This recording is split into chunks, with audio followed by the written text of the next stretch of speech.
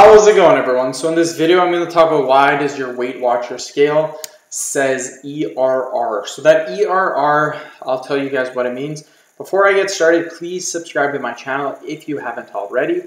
Please like the video, share it. Please follow me on Instagram, DylanBerg999.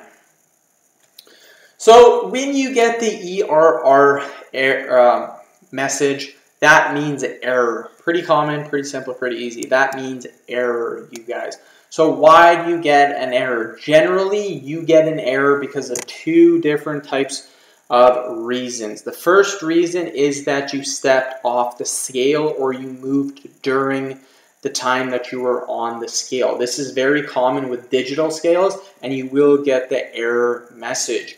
Another one is if you move the scale in any way when you are stepping on it. If you move it beforehand, if you push the scale while it's sitting on the floor, it will come up with an error sign as well. So in order to prevent this, just make sure the scale or you do not move once you step on that scale. You stay completely still. And that's how you get rid of the ERR error. It's very simple. So I'm also going to put a link in the description box to a weight scale that you can purchase. It's very good, and I highly recommend getting it. It's very affordable, and that's the one I've been using for a very long time. So since I answered the question, we have a little bit more time. I'm going to talk about how to lose weight just a little bit for the remainder of this video.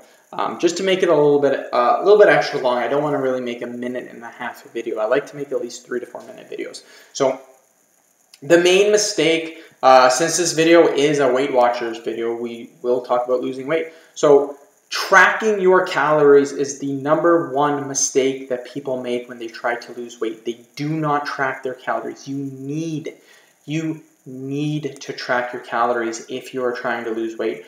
Weight Watchers, they use a point system.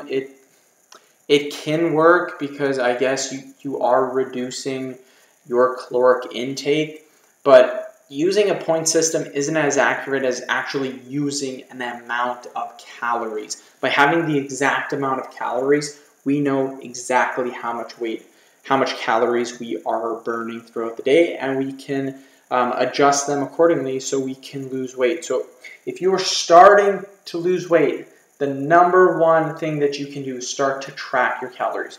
How many calories do you need? Guys need 2,000 calories per day to lose weight. Girls need 1,500 calories. Literally as simple as that. You hit those numbers every day, you're going to lose a ton of weight. Trust me. End of video. Thank you so much for watching. Please subscribe to my channel if you haven't already.